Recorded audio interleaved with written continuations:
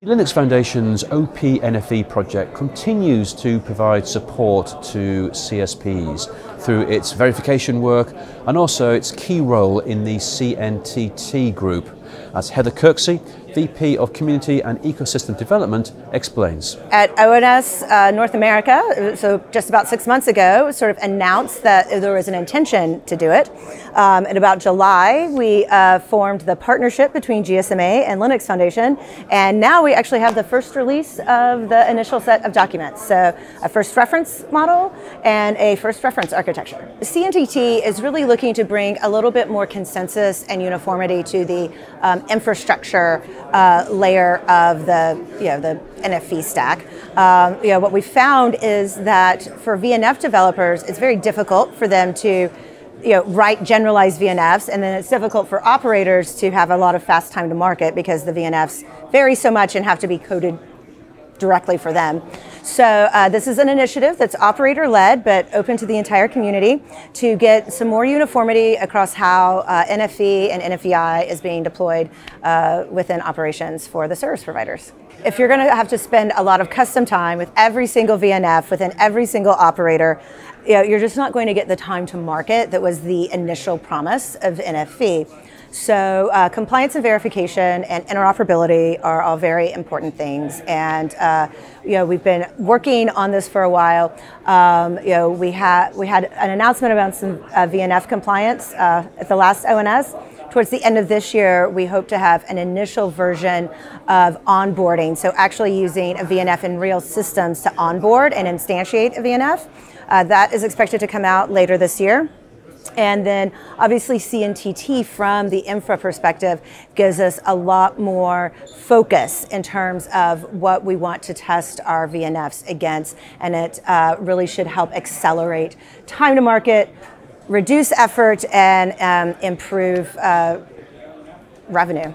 After sort of a lot of our initial successes in terms of what we did with OpenStack and CI/CD and initial test frameworks, there was a little bit of what problem are we trying to solve, and now we've heard very loudly from the operators that there are problems that they need to solve, and that OPNFV has a crucial role in doing that. And so it's sort of really exciting to see. It's like we've moved through an awkward adolescent phase, and moving into a lot of value creation based directly on operator input and operator needs. I think it's very important for service providers, in order to continue with providing a modern network for modern application needs and 5G expectations, to sort of just understand that pace of change is different now, which requires cultural shifts and technology shifts, but it also makes things fun and interesting, right? You've got innovation.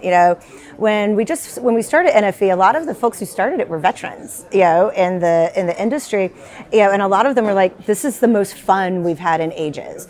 And so I think there's a mind shift to say these new things are opportunities. They're not scary things that we have to deal with, and it enables us to reach more markets, bring new services that people haven't even thought about, and actually really impact the way that a next generation is going to interact with connectivity.